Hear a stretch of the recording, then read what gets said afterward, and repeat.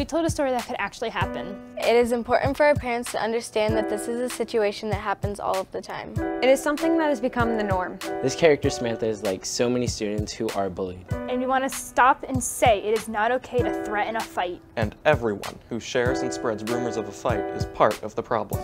It is time that we are part of a solution. A solution that says enough. Enough to excuses that this is just an immature behavior and we will grow out of it. Enough to threats. Enough to gossip. An ancient proverb says, Death and life are in the power of your words.